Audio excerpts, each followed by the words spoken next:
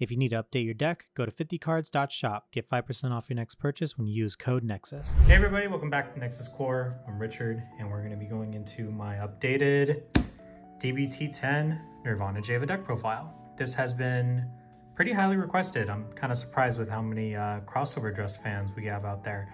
But I'm actually really excited to show this off. X-OVERDRESS is one of my actually favorite decks to play in terms of its mechanic. I just think it's a lot of fun. So all this new support has been direly anticipated for the deck. We really needed some counter charge. So without further ado, we're just going to jump right into the deck profile. Starting off with our ride deck, nothing's changed.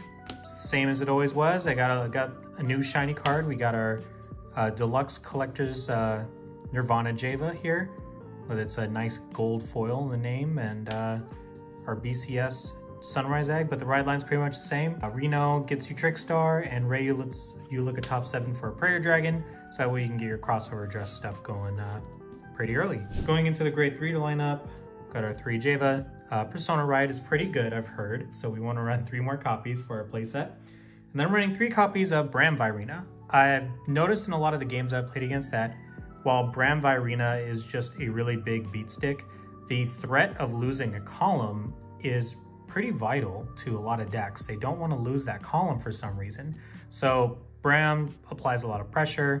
He's a 33k beat stick on his own. He's 43 when you Persona Ride, just a really huge number to swing for that can help you swing for game. And it's also something your opponent doesn't want to have hit anyways. But other than that, it's also good discard fodder. You want to have Vairinas in your drop zone anyways. So I like the 3 just because I do like to see Bram, and 3 seems to be consistent enough for me. So now we're moving on to grade 2s. This is the newest card from D-BT10. I'm running 3 copies of Mirror's Vairina. Instead of running the 4, I decided to go with 3 because the deck seems consistent enough with 3. I was running 4 for a while, but the 3 has been working. So try it for yourself. If you want to go bump up to 4, you can, but this basically is just for counter charge mostly. It lets you put 2 Vairinas in its original dress, and then when it swings, you drop an original Vairina dress to counter charge or draw a card. And that's not once per turn, so you can swing, restand, swing again. You can draw 2, one or the other, counter charge 2. So it's just a really vital card to the deck, but since we have so many ways to search out Vairinas and also kind of filter through the drop zone as well with Vils, the 3's been working for me. Speaking of Vils, I'm running 2 copies of Vils Vairina. Its X-OVERDRESS ability lets you grab a X-OVERDRESS unit other than its own name, and it's a interceptor. So if it's on rear and guard circle, it gets 5k and 10k shield. So when it intercepts, it's a 15k shield, and it can't be chosen by your opponent's card effects. So it stays on the board, which is really nice. So I do like Vils because there's a lot of drop zone filling with Vairinas going to drop, so you always have a good target, and it lets you recycle. And then I'm running 1 copy of Garu Vairina. Garu is still good, but I've dropped it down to 1 for the consistency, and also because we can still add it back to hand from drop if it ends up there. So Garu is, your opponent has to Garu 2 or more at a time when it's in X-OVERDRESS, and it gets 10k consistently. So it's just a 20k beater with a Battle Door skill, which is nice. So just the 1 for that. And then I am running 2 copies of Vairina Arcs for the last of our Vairinas. Just because we do have ways to search out overdress units, and it's a really easy card. You just overdress over Trickstar, can +1, draw 2, and since it's searchable, it just makes it really consistent for the deck as well. And since Mirror's Vairina doesn't specify it has to be a X-OVERDRESS unit, you can still add this into the original dress, so the deck is still super consistent with the hybrid X-OVERDRESS overdress support. My last grade 2 in the deck is Halbaldos, which is a Prayer Dragon. So what Halbaldos does is when it's placed on rear from hand, if you have a Nirvana Vanguard, you counterblast, you put a Vairina from your drop to the bottom of your deck, look at top 5, look for a Vairina from among them, add it to your hand, and if you didn't find one, you countercharge. This is kind of an iffy card for some people, but the reason I am deciding to run it is because I do like the ability to put cards back in the deck. I like that you can find a potential Vairina you might be looking for in the top 5. And I also like that it's a Prayer Dragon that can be a beat stick. So instead of running the other Prayer Dragon with the swords for Garu Vairina, at least you can have this one that can help you kind of search out and filter out early game for potential Vairina cards you're looking for. So I kind of like it as a one-of. So now we're getting into the grade ones. This is a brand new card for the Vairina Mirrors support. We got the Grailu Mirror Prayer Dragon. So what Grailu Mirror does is when it becomes an original dress, use Soul Blast 1, look at top 7, and look for 2 Vairinas. One goes to hand, the other goes to drop. If you only find one, it goes to your hand. So it's really good for thinning out your deck and also just provides the means for Vairina Mirrors' ability. I'm running it at 3 because you can recycle them with Nirvana Jheva's ability to call a Trickstar and a Prayer Dragon from drop. So, you know, there's no real need for this to be at 4 because it really only works when it becomes an original dress, and because you're going to be bringing those back over and over again, there's some consistency with just the 3. Then I'm running 4 copies of Stragilo. Love Stragilo. This is like one of the best cards in this whole deck in my personal opinion. What I really like about Stragilo is that it instantly searches for your overdress unit, so you grab arcs from your deck. It also lets you look for Trickstar as well, so you can place it on rear from hand, discard a card, look for a Vairina, look for a Trickstar or an overdress ability unit, so Vairina arcs. So there's 6 targets in the deck. So, you know, makes it easier for you.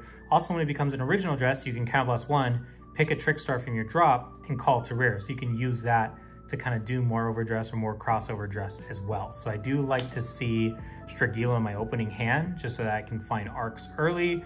And I also like the fact that the more copies I'm running, the more likely I am to see it.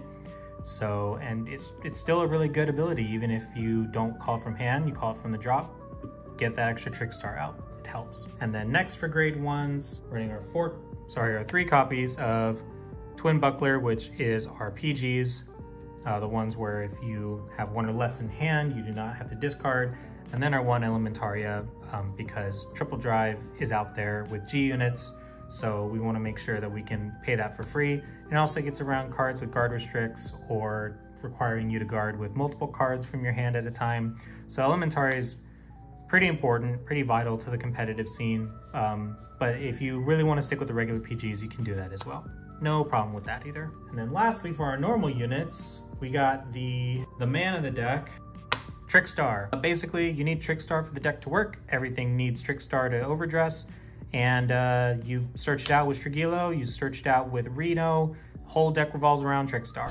So yeah, gotta have your Trickstars. Going into our trigger units, we have our Drag Veda, which restands your Vanguard. I don't think Dragon Empire is going to be using anything different. This is the best over trigger for any Dragon Empire deck.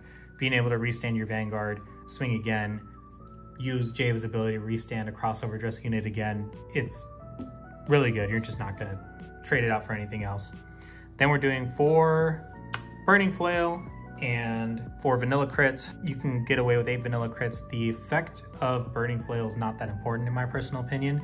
While this deck does use Soul, dropping a trigger from hand to feed into that Soul, I don't think it's that necessary. It's really up to you. The Burning Flails are just nice if you have them. So if you do have Burning Flails, run them. If you don't, vanilla crits are perfectly fine. Then I'm also running Flare Veils. So I have had issues with this deck where I've decked out, but it's because I went a little too hard with the drawing with Vairina arcs and the drawing from Mirror's Vairina's ability. So I don't think the draw triggers are really the issue there, but I do recommend the draws because you do need to see your pieces when you crossover dress. So if you're missing a specific crossover dress unit, or you need to get a Prayer Dragon for some reason, at least getting draw triggers during your drive checks can kind of help you filter through the deck, draw cards, and also defensively draw triggers are, you know, chef's kiss. They're great. Lastly, for heals, we got our 1 Cure Flare Draco Kid and then our 3 vanillas. The Cure Flare is mostly there for, you know, your Ava matchups with the Upski Dides. But you can get away with the 4 vanilla heals if you want. I just like having it in. It doesn't hurt. So yeah, that's it for our triggers. And real quick, I'll just kind of give like a basic breakdown of how the deck is supposed to go. So we'll just get right into that. So in this example, we're going to be riding into our grade 3 turn. We'll be right into our Nirvana Jheva. So we're just going to go ahead and get started to discard a card. If you have another copy of Trickstar you've been discarding throughout your ride phase or even for this turn, that's going to be one of the important parts for this play. So we ride onto our Rayu, hopefully find ourselves a Prayer Dragon looking through the top 7. Boom. Look how good I am. 7th card. It doesn't matter which prayer dragon it is, as long as you can find something for discard, or if you can find yourself a Stragilo, which is ideal, that's the play that you want to go with. But we want to try and add cards to our hand if we can, as part of the skill. Next, we want to make sure that we can get set up for our arcs if we don't have one in hand. So we're going to use our Stragilo to maybe discard some Vairinas if we want to have them in drop. And then we can use that to grab ourselves an arcs if we don't have one already. So after we grab our arcs, we don't want to use arcs over our back row Trickstar, obviously, but we want to do is want to make sure that we can cross overdress so that we're able to use Mirror's Vairina's skill and also maybe get like a decent hand going. We do have 2 Vairinas in our drop, so we're pretty much ready to go for Mirrors. So we'll go ahead and we'll cross overdress Mirror's Vairina. We'll use Stragilo's effect first, just for the sake of timing. Doesn't matter which order you do it, but we're going to counterblast to call that Trickstar back on this side. Then we can use Mirror's Vairina, put 2 Vairinas into the original dress. We're set up for our countercharging. Now that our Trickstar is on our front row, we can go into our arcs. So this doesn't have to be the play that you do every single turn, but this is just an example of what you can do to kind of get yourself set up with a decent front row, a decent sized hand. 5's not really ideal, but I mean, you can still use the effect for drawing and you get your twin drive. There's draw triggers that come into play, but at least something that can get your board set up for your first turn.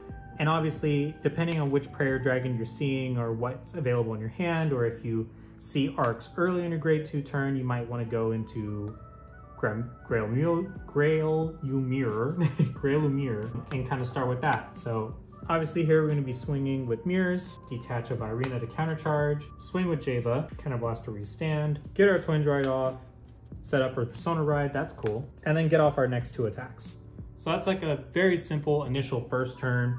As the game goes on and you start seeing your targets and you start, you know, recycling cards, if you see Vil's Vairina, you're kind of steamrolling through the game, finding Vairinas, drawing into cards you're looking for, and just kind of keeping the consistency of keeping a field. So let's say after these 2 go away, you're taking some damage, you're starting your next turn, maybe you Persona Ride. You can still keep going by discarding cards from your hand so that you can keep doing the play continuously. So if you want, you can do it again. Stragilo into Trickstar, whichever target you want. Put those Vairinas back in, counterblast to pull another Trickstar out. And if you want, you can use the effects to cross into something else, or you can use this unit's skill to counterblast and see if you can find another Vairina. No targets, so we countercharge, and then we can cross overdress again just to kind of keep some plays going. This deck is very versatile. I'd say it adapts really well depending on your situations, but it's nowhere near like tier 1, but it's definitely a really fun deck. So if you're really excited for the fact that Mirrors is able to give you back all those counterblasts and let you extend all the plays that you've been wanting to do since set 6, I'm sure you're just as excited as I am for how consistent this deck now feels. So thank you again to everyone for watching, and also thank you again to our sponsor at 50 Cards. Be sure to check out their website and check out all their bundles and the singles and also all the Shadowverse stuff that they have. And that's pretty much it. I'll see you all in the next one. Bye.